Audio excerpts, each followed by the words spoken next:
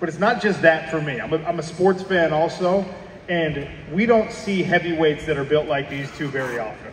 The heavyweight division in mixed martial arts is full of really tough, really impressive guys, but oftentimes not the elite athletes, not the best athletes in the world, because if you're big enough at 6'8" to be playing in the NBA, you might be playing in the NBA, you might be playing in the NFL. If either of these guys were born in the United States of America, they would be NFL football players. If they've been born in the UK, they'd be representing the rugby team or something like that. So we have a heavyweight matchup featuring two elite, like top 1% of the 1% athletes on the planet. Not just fighters, but athletes, and that's another reason it gets me so excited.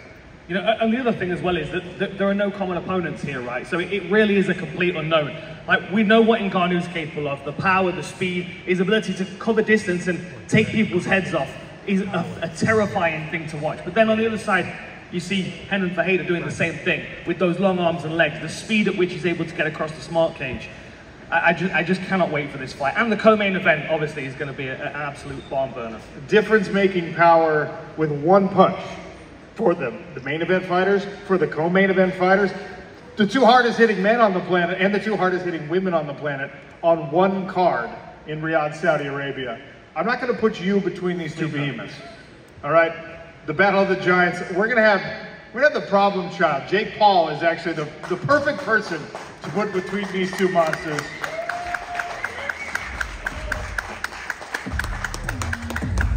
Yeah, go ahead and call out Renan. Okay, first to the stage, the Problema, Renan Ferreira.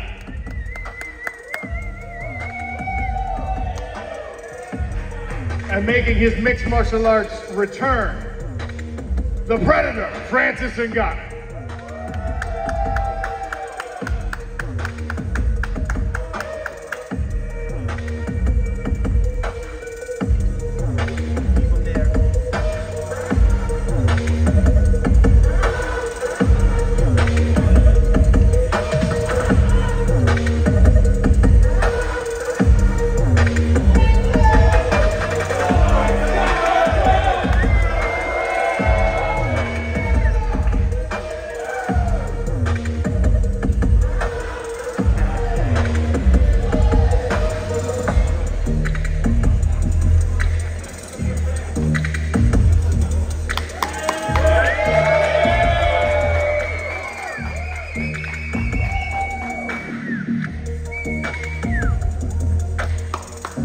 Battle of the Giants, ladies and gentlemen, October 19th, the Mayadeen in Riyadh, Saudi Arabia.